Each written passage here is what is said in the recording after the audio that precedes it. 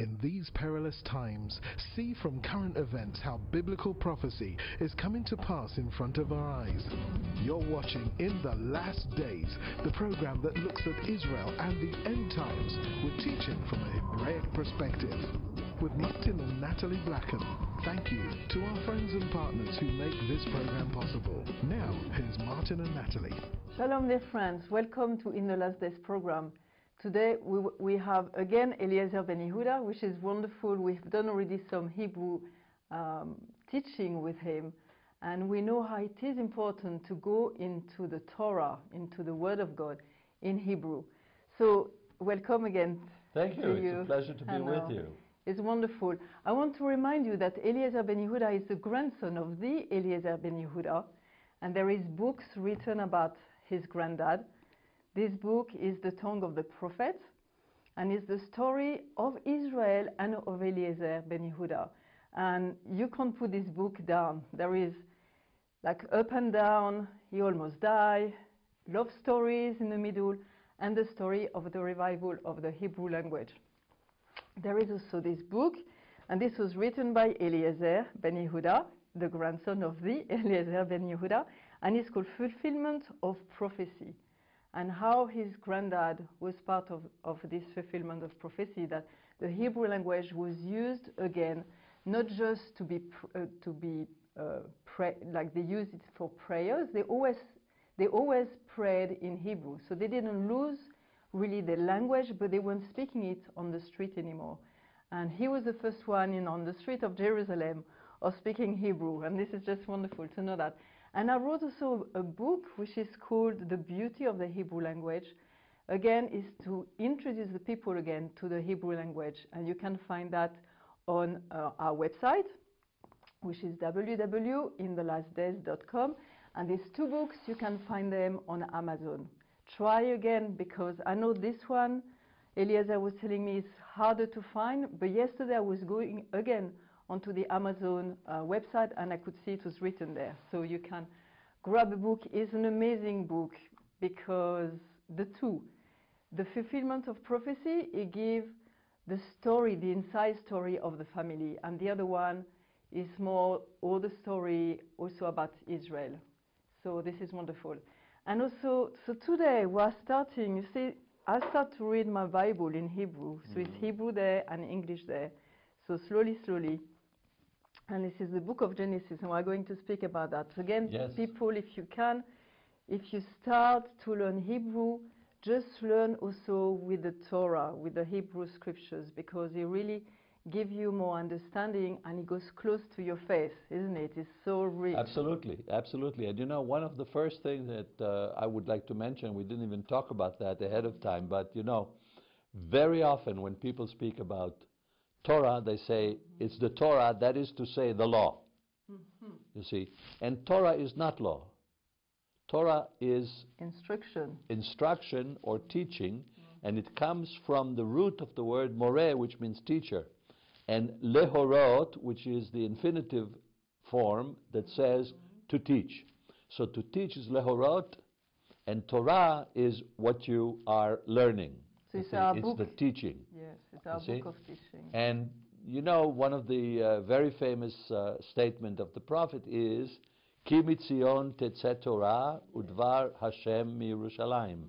For out of Zion shall come forth the teaching, not the law, and the word of the Lord from Jerusalem. Again, the word of the law of the Lord is not law.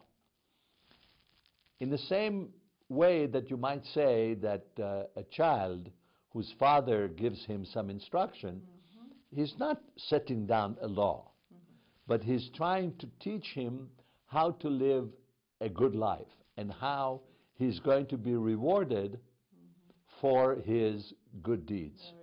And that's the whole concept relative to Torah. Very good. So you see, don't be afraid of the name Torah. I don't know why. In the Christian world, a lot of people are afraid, saying we go under the law. No, it's the instruction of the Lord. So that's it's very correct. important. That's correct. Yeah. And it's really, it's a complement to the New Testament. It's not a competition with the New Testament, but rather a complement to the New Testament. And Anybody who says that the Old Testament, of course for Jews it's not the Old Testament, it's the only teaching, you see. But from point of view of Christianity, the Old Testament is law and the New Testament is love. Well, that's not true.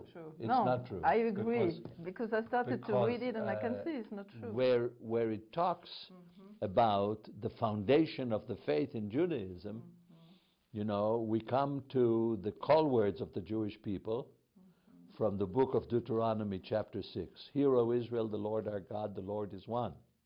And Jesus the Jew in the New Testament, when he was asked, what is the first teaching, not what is the first commandment, you see, what is the first teaching, he said very naturally, very, straight out of his heart. Automatically out of his heart, exactly.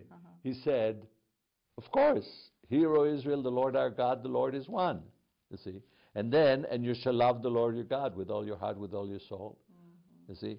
And so, this is, without the love, there is nothing, including in the Hebrew Scriptures, you see. So, what we want to do is to understand a little bit more about the Hebrew Scriptures. The Hebrew Scriptures are almost written in code, because in the days when they were transcribed, writing was a very difficult chore. People wrote, and they wrote with pen, with a quill, but it was difficult because it was tedious, and you had to prepare. Expensive also? Look, it was not a mercantile time, so expensive meant nothing. Okay, Nobody had money, you see. And what is the meaning of expensive? If you didn't have food, you starved. So to get food was the important thing, but you couldn't put a value to it at all. There was no value to it, you see. So, this is, when you speak about expensive, really you're talking about modern times already. In antiquity, wealth was measured by how many working hands you could put into the field, how much wheat and barley and grain and olives and pomegranates and grapes, how much of that you could bring and how much of that you could preserve. Because if you had all the apples in the world, you would still starve once the apples started to rot, you see. So you had to make sure that you had to preserve them. A way to preserve them, and you had a way to maintain yourself by having a variety of fruits and vegetables and grain that you could use all year long. And that was something very important for the people back then. So, going back to the Hebrew Scriptures, they had to prepare. The first books were not written on paper. They were written on parchment, on skin, you see. And when they were written on skin, you had to prepare the skin ahead of time so that it will be preserved for a while, like a couple of 100 years or so. So that took a long time to prepare and to learn how to prepare it. And then writing, not everybody knew how to write. Interestingly enough, most people learned how to read, but not necessarily to write. So that was there, and once you wrote in code. For example, Hebrew writing is all consonants. There are no vowels. So you write BK, and BK can be buck, and it could be back, and it could be book. So how do you know which it is? By the context. If you have a sentence and you have the BK in there, and you write somebody a letter and you say, I'm reading a very BK, so I'm reading a very interesting BK, it's a book. And if you say, I'll be BK next week, you're saying I'll be back, not I'll be a book. you see, and so on. So the Hebrew is written like that. So which means that it was condensed. It was very condensed, yes. And the interesting thing about the content in Hebrew is that it was also done in such a way that it had more than one meaning, on purpose. And you know that many words have more than one meaning, and the meaning depends again on the context of the sentence. So, for example, fast. We can say somebody is very fast, and it means he's very quick, you know. Or we can say, I painted my home with a fast color, which means that it was a very solid color, and it dried quickly, and it's going to stay for a long time. You see, so here's fast having two different meanings, that one is a question of speed, but the other one really isn't. And like fasting also, will you use it? That's a different fast, yes, very good. And this is something entirely different.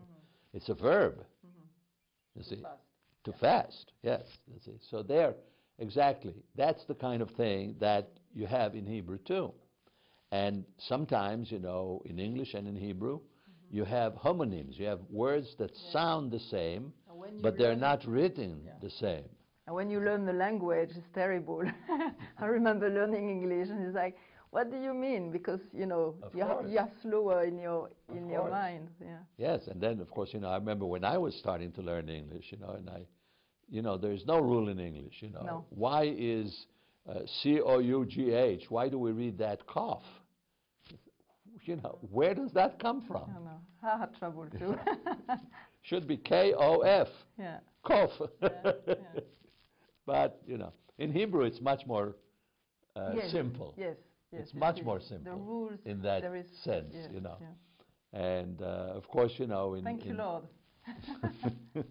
Indeed. Anyhow, so with this philosophizing about languages, I think that we're going to come into our Hebrew scripture, into the book of Genesis, and we're going to start in the beginning. What can be more important and what can be simpler at the same time. And we're going to start with the first word. The first word of the Hebrew scriptures is the word Bereshit. Bereshit translates to in the beginning. And yet, in the Hebrew, it's not that simple. It's not that simple. It's so just like Bereshit, the verb, the name for the book Genesis is Bereshit. In Hebrew, in ancient time, books were named based on the first important noun that was there. So, for example, or sometimes it wasn't even the noun. The third book of the scriptures, which is called Leviticus in English, in Hebrew it's called Vayikra. You see, Vayikra is and he called. It's the book of and he called. So is that a telephone book? He calls, hello, are you there? Do you hear me now? No, he called his people. But yes. But yeah. the point is, you see, it's not even a noun, it's a verb. You see, the second book is called names. Shemot, right. Ele Shemot B'nai Israel. You know, these are the names of the children of Israel who came down to Egypt, you see. So Ele Shemot, these are the names. These is not a good enough word to have as the name. So the second word is the Shemot, you know, and it's names. So the book of names, that would be a good name for a telephone book. Yes. But it's not. It's the book of Exodus, you see. And the Exodus is not mentioned in the book, even though it's really the crux of the meaning of the thing. So in Hebrew we have here the Hebrew word for in the beginning. Now, first of all, the question is, why, you know, is there only one word for in the beginning in Hebrew? And the answer is no. There is at least two. And the way of expressing it can be even a third, you see.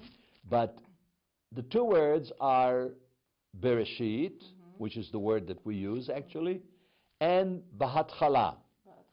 Bahatchala means at the start of, which is in the beginning. You see, and usually we say Bahatchala to mean when something got started. You see, like for example, if you start the engine in your in the car, you know, or anywhere when you start an engine, so you say Bahatchala, in the beginning, you put the key in and you press the starter button.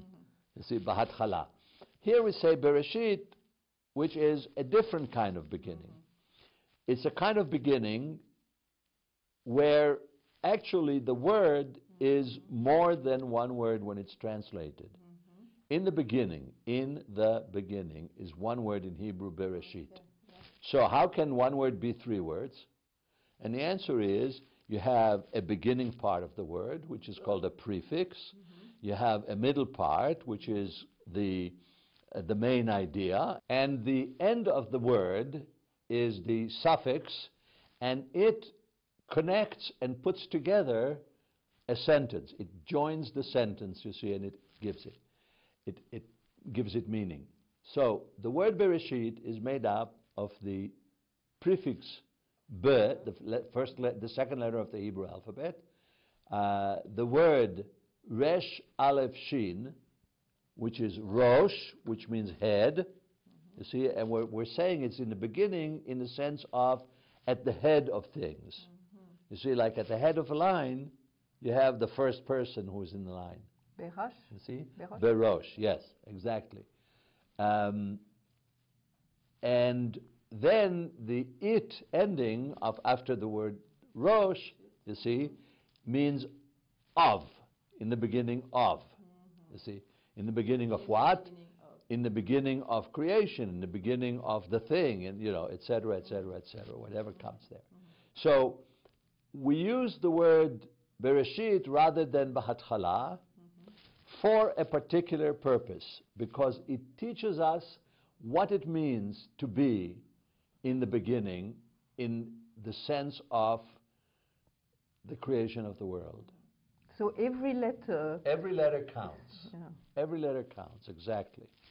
And we will begin by looking at this word, and let me tell you that our sages, I mean, this is not something that is new from Eliezer Ben Yehuda, but rather something that has been taught in Judaism for a very, very long time.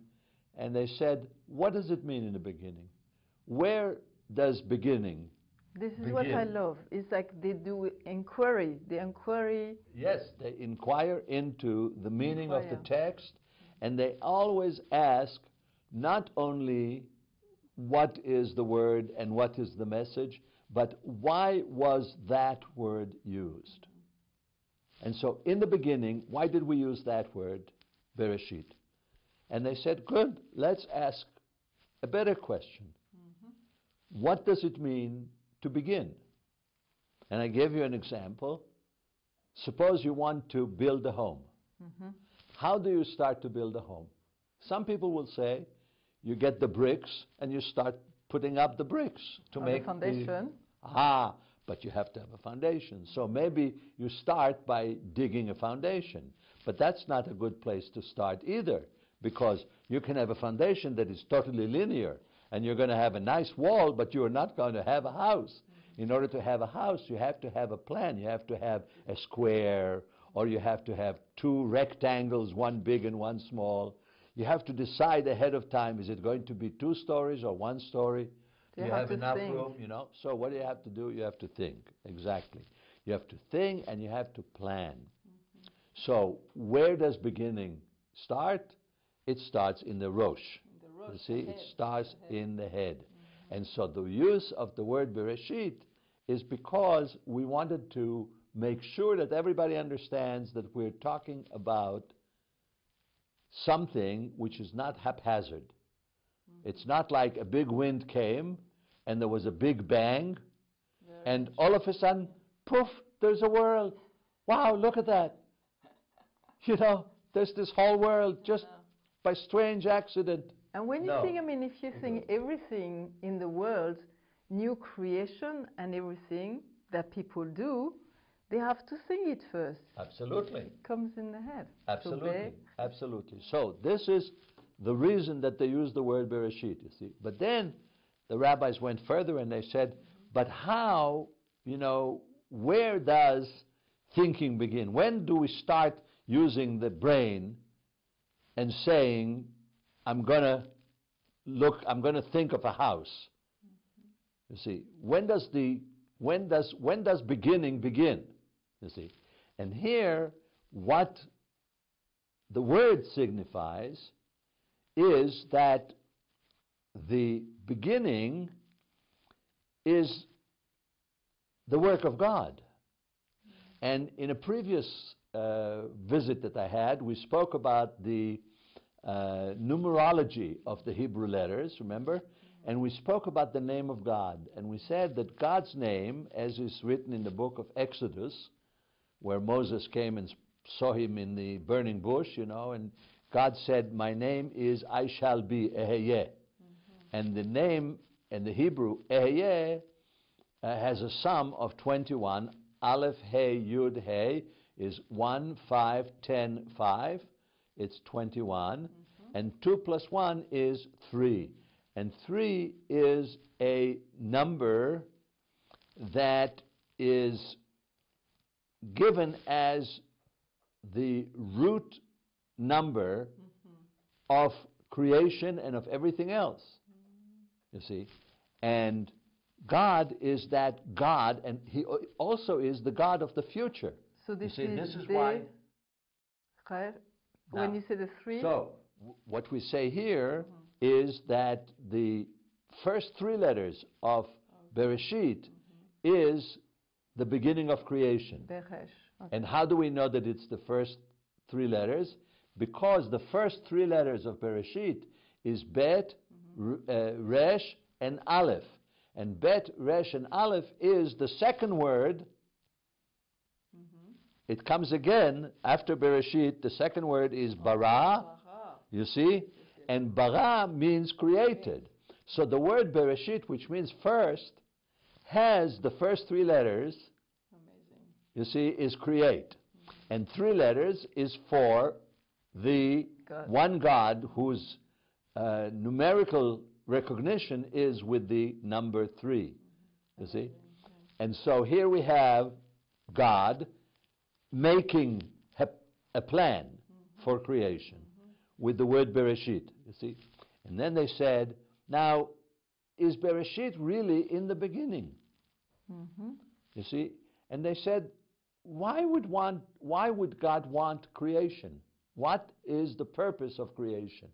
Why does God create? I mean, He could have done something else. He could have played with different worlds or something as whatever. God is God. He can do all kinds of things. Why did He choose to create altogether?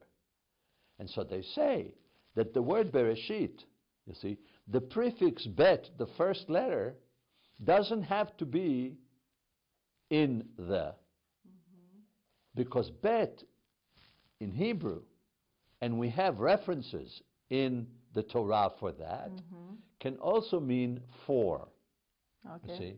So we know that the bet, the prefix bet, is used as the prefix for in, like for example, Beyom Shishi, on the 6th day. You see, so it's in or on, in the 6th day, on the 6th day, right?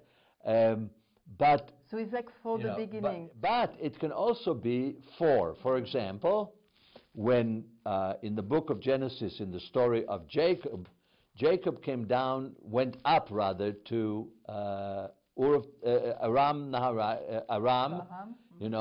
and he stayed with his uncle Laban, and he fell in love with Rachel. And so when Laban said to him, well, you can't work for me for nothing, how can I recompense you for your troubles?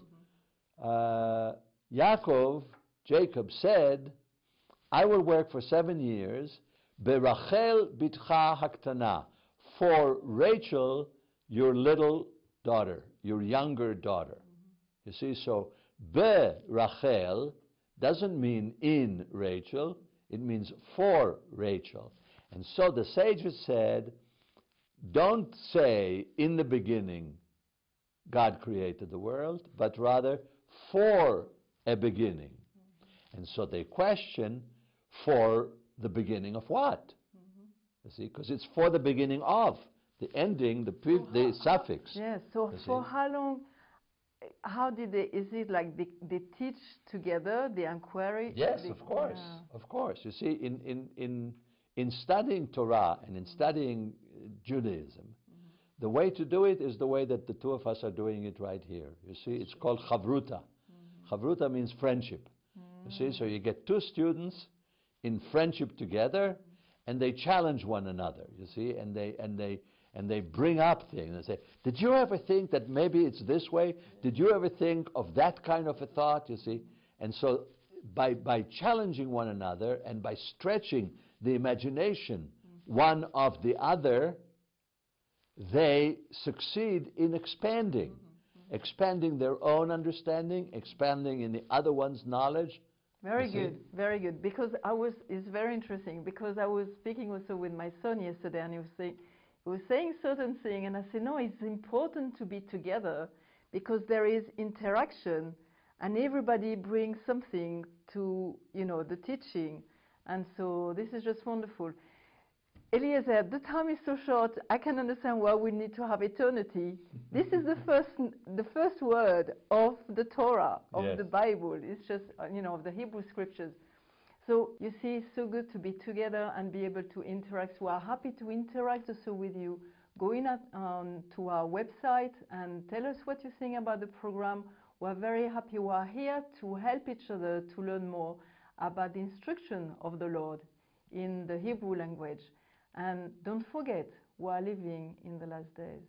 You've been watching In the Last Days, a TV program with Martin and Nathalie Blackham, the program that looks at Israel and the end times with teaching from a Hebraic perspective. If you would like to financially support the program or find out about conferences, meetings or ministry products, then please contact us with the details on your screen. Visit our easy-to-use website at www.inthelastdays.com and register for our free e-newsletter. Get the latest news from Israel, product information, online video teaching, or watch today's TV program at a time that's convenient to you. Thank you again, friends and partners, for making this program possible. See you in 2 weeks, same time, same station, for the next program from In the Last Days.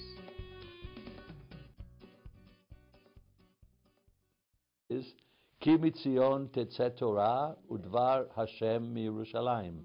For out of Zion shall come forth the teaching, not the law, and the word of the Lord from Jerusalem. Again, the word of the law of the Lord is not law.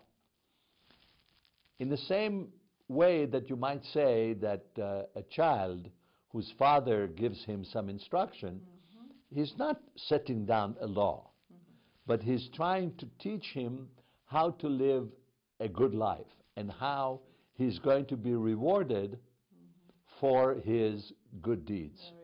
And that's the whole concept relative to Torah. Very good. So you see, don't be afraid of the name Torah. I don't know why. In the Christian world, a lot of people are afraid, saying we go under the law. No, it's the instruction of the Lord. So That's it's very correct. important. That's correct. Yeah. And it's really, it's a complement to the New Testament. It's not a competition with the New Testament, but rather a complement to the New Testament. And anybody who says that the Old Testament, of course, for Jews, it's not the Old Testament. It's the only teaching, you see. But from point of view of Christianity, the Old Testament is law and the New Testament is love. Well, that's not true. It's not true. I agree, because I started to read it and I can see it's not true. Where it talks about the foundation of the faith in Judaism, you know, we come to the call words of the Jewish people from the book of Deuteronomy chapter 6. Hear, O Israel, the Lord our God, the Lord is one. And Jesus, the Jew, in the New Testament, language, again, is to introduce the people again to the Hebrew language. And you can find that on our website, which is www.inthelastdays.com. And these two books, you can find them on Amazon.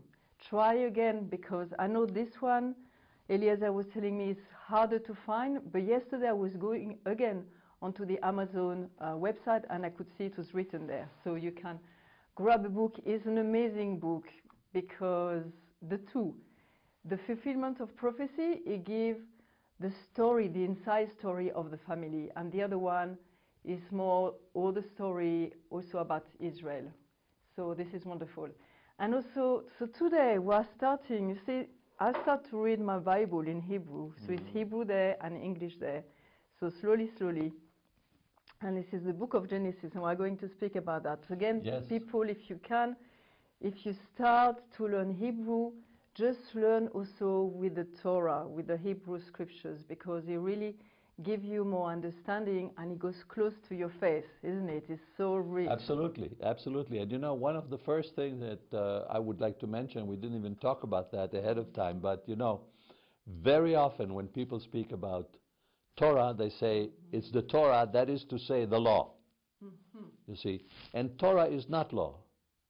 Torah is instruction or teaching, and it comes from the root of the word moreh, which means teacher, and lehorot, which is the infinitive form that says to teach. So to teach is lehorot, and Torah is what you are learning. So it's our book. The teaching. Yes, it's our book of teaching. And you know, one of the very famous statement of the prophet is when he was asked, what is the first teaching, not what is the first commandment. You see, what is the first teaching? He said very naturally, very, you know, straight out of his heart. Automatically out of his heart, exactly. He said, of course, hear, O Israel, the Lord our God, the Lord is one. You see, and then, and you shall love the Lord your God with all your heart, with all your soul. You see, and so this is, without the love, there is nothing, you know, including in the Hebrew scriptures. You see, so what we want to do is to understand a little bit more about the Hebrew scriptures. The Hebrew scriptures are almost written in code, because in the days when they were transcribed, writing was a very difficult chore. People wrote, and they wrote with pen, you know, with a quill, but it was difficult because it was tedious, and you had to prepare. Expensive also? Look, it was not a mercantile time, so expensive meant nothing. Okay. Yeah. Nobody had money, you see. And what is the meaning of expensive? If you didn't have food, you starved. So to get food was the important thing, you know, but you couldn't put a value to it at all. There was no value to it, you see. So, you know, this is, when you speak about expensive, really you're talking about modern times already. In antiquity, wealth was measured by how many working hands you could put into the field, how much wheat and barley and grain and olives and pomegranates and grapes, how much of that you could bring and how much of that you could preserve. Because if you had all the apples in the world, you would still starve once the apples started to rot. You see? So you had to make sure that you had to preserve them. A way to preserve them, and you had a way to maintain yourself by having a variety of fruits and vegetables and grain that you could use all year long. And that was something very important for the people back then. So, going back to the Hebrew scriptures, they had to prepare. The first books were not written on paper. They were written on parchment, on skin, you see. And when they were written on skin, you had to prepare the skin ahead of time so that it will be preserved for a while, like a couple of 100 years or so. So that took a long time to prepare and to learn how to prepare it. And then writing, you know, not everybody knew how to write. Interestingly enough, most people learn how to read, but not necessarily to write. So that was there, and once you wrote in code. For example, Hebrew writing is all consonants. There are no vowels. So you write BK, and BK can be buck, and it could be back, and it could be book. In these perilous times, see from current events how biblical prophecy is coming to pass in front of our eyes. You're watching In the Last Days, the program that looks at Israel and the end times with teaching from a Hebraic perspective. With Martin and Nathalie Blackham, thank you to our friends and partners who make this program possible. Now, here's Martin and Nathalie. Shalom, dear friends. Welcome to In the Last Days program. Today we have again Eliezer Ben Yehuda, which is wonderful. We've done already some Hebrew teaching with him, and we know how it is important to go into the Torah, into the Word of God in Hebrew. So welcome again. Thank you. It's a pleasure to be with you. It's wonderful. I want to remind you that Eliezer Ben Yehuda is the grandson of the Eliezer Ben Yehuda, and there is books written about his granddad. This book is the Tongue of the Prophets, and is the story of Israel and of Eliezer Ben Yehuda. And you can't put this book down. There is like up and down, he almost died, love stories in the middle, and the story of the revival of the Hebrew language. There is also this book, and this was written by Eliezer Ben Yehuda, the grandson of the Eliezer Ben Yehuda, and it's called Fulfillment of Prophecy, and how his granddad was part of this fulfillment of prophecy, that the Hebrew language was used again, not just like they used it for prayers. They always prayed in Hebrew, so they didn't lose really the language, but they weren't speaking it on the street anymore. And he was the first one on the street of Jerusalem of speaking Hebrew, and this is just wonderful to know that. And I wrote also a book which is called The Beauty of the Hebrew